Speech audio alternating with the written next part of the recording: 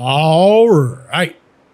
Now we're doing free code camp, responsive web design, learn HTML forms by building a registration form.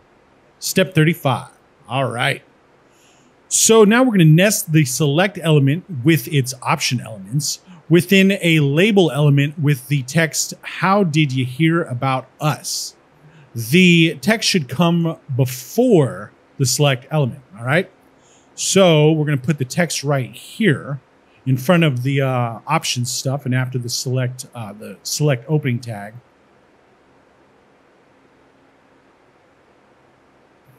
And we'll say, how did you hear about us? Question mark, all right?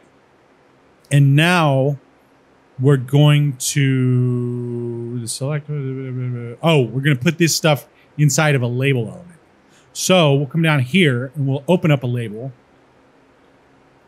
And then we'll select all this stuff and we'll just push tab one time. And then after this select, we'll close off the label like this. Close label like that. All right. And so now this stuff is in here. All right. So let's check the code. No. This goes here. How about that? And let's check the code. Looks good and submit it. All right. Now we're on to step 36 and we'll see you next time.